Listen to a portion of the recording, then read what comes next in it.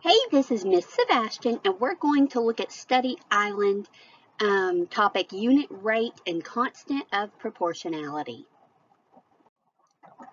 The table below shows the salvage value for raw steel.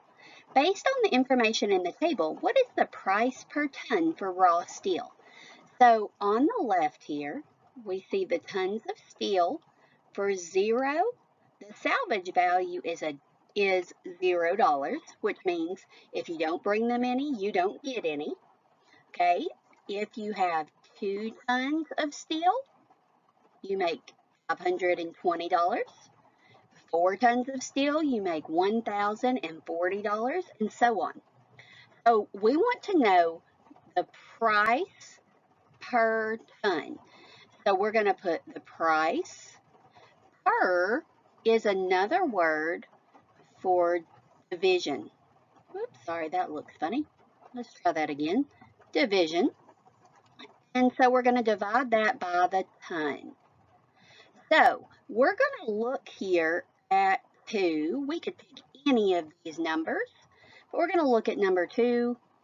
For 2 tons of steel, we get $520. And then per, which is that division sign, the tons of steel. So $520 for 2 tons of steel. And I'm going to divide that. 2 goes into 5 2 times with 1 left over. 2 goes into 12 6 times with none left over, and 2 goes into 0 0 times. So that is $260 per 1 ton. Okay, I can double check it with any of these here. I'm going to use this 10 down here because I like to divide by 10. It's a lot easier than the others. So I'm going to do that money again because price per ton. So 2,600 divided by 10 tons. When I divide by 10, I can just cancel out those zeros, and I do still end up with that 260 per 1 ton. So our answer would be A.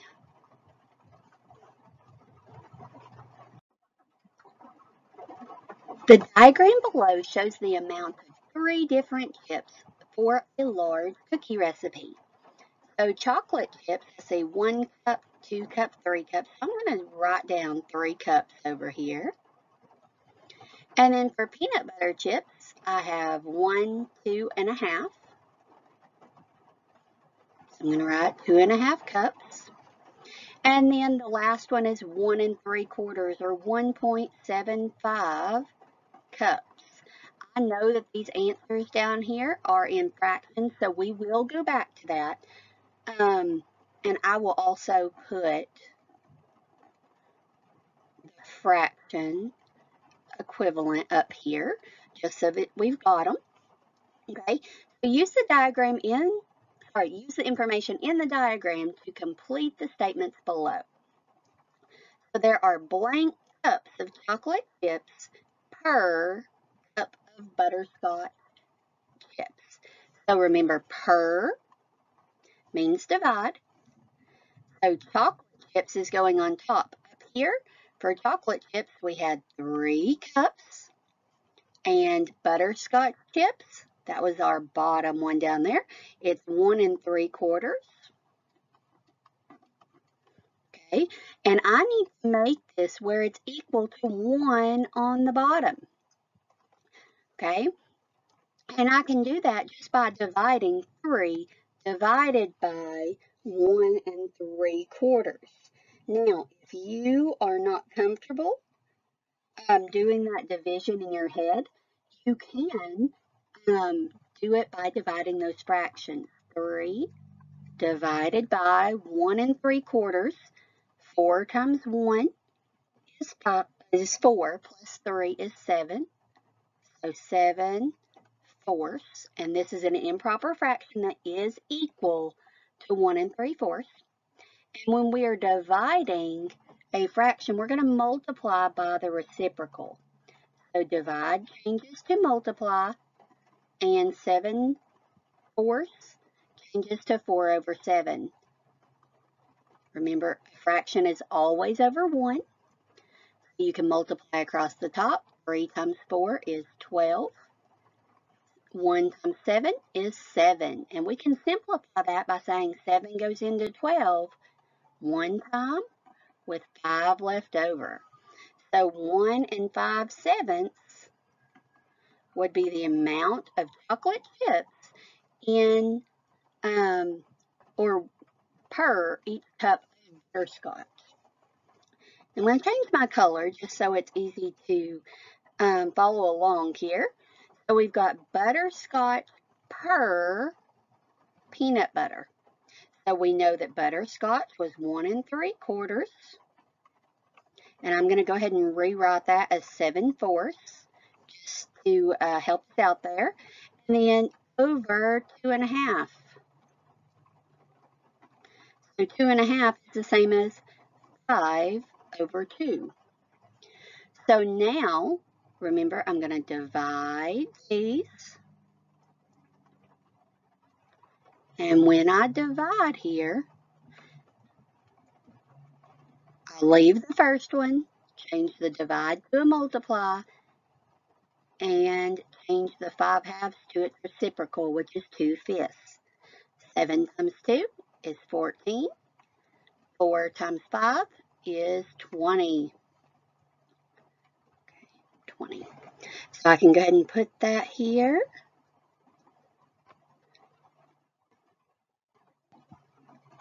Okay, I don't see that option. Maybe I need to simplify it. So what can go into 14 and 20? Both of them can be divided by 2. So if I divide the top by 2, I get 7. If I divide the bottom by 2, I get 10. That was a great example of sometimes we have one more step we didn't think about. So 7/10. Okay, now I'm going to look at my last one. Let's see, so peanut butter chips per chocolate chips. So peanut butter was 2.5. I'm going to go ahead and write that as 5/2. Remember, that's 2.5 per cup of chocolate chips. So we know that's divided by 3.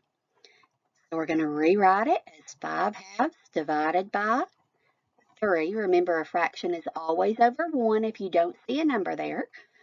Because how many times does 1 go into 3? 3 times. So we leave the first number.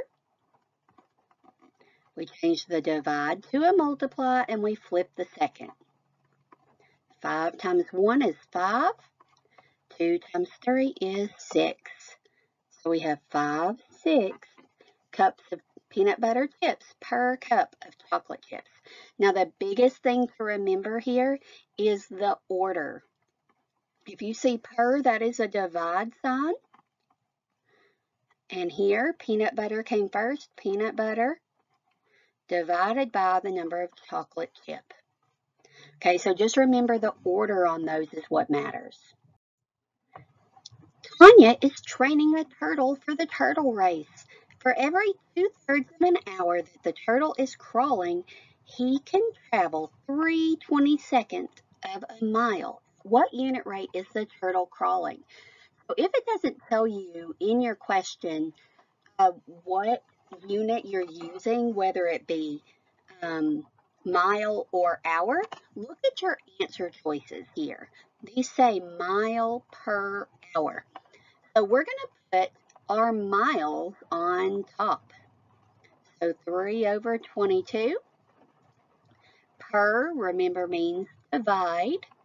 You can write it like this, over 2/3, or you could write it as 3/22 divided by 2/3. Now, remember when you're dividing a fraction, you leave the first one, you change the divide to a multiply, and you flip the second. And then all you have to do is multiply straight across. So 3 times 3 is 9. 22 times 2 is 44. Remember it is miles per hour there, so we have 9/44 miles per hour. Mrs. Daniels, an English teacher, is having her students count the number of words in a book. She took the data and created the graph below. What is the rate of words per page? So we're going to look at the word count divided by the page count. So I'm going to look, I see a point here that's not quite exact. Oh, here we go, right there. I was looking for where the pink line there is right on the corner of those squares so I can get an exact number there. So I'm going to have, it says this is the thousands, so 3,000 words, and remember per page. So per is divide, and that is 10 pages. Okay, so what I'm going to do here to simplify, because I want the rate, I want the unit rate, I'm going to say 3,000 divided by 10. Well, I know when I divide, I can just cancel out those two zeros, and I'm left with 300 words per page.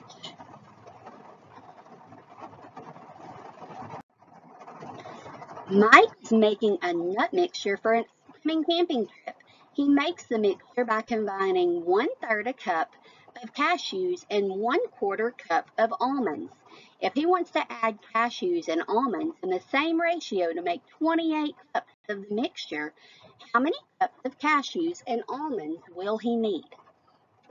So I know that he has to have a total of 28 cups.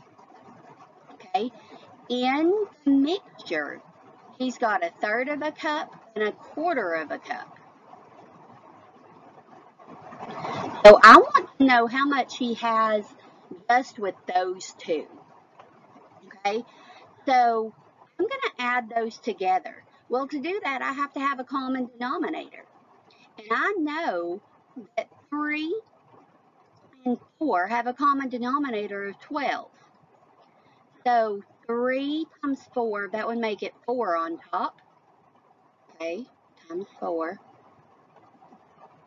And on the right one, I have to multiply by 3. So 4 plus 3 is 7. So he has 7/12 a cup before he starts anything. Okay, so 7/12, and I want to multiply that. I'm sorry, I want to take that 28 cups and divide it into 7/12. So what I'm going to do is I'm going to leave my first one, change the divide to a multiply. Remember, it's always over 1. And flip that second fraction. Now, I can simplify before I go here. I know that 7 and 28 are both divisible by 7. So I can multiply those that way. Simplify. 4 times 12 is 48. And 1 times 1 is 1. So it's equal to 48. And that is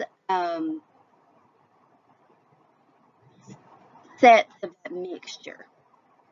Okay, now with that 48 sets, I'm not done because now I figured out how many times he needs to put 1/3 of a cup of cashews in and 1/4 of a cup of almonds. I need to do it 48 times.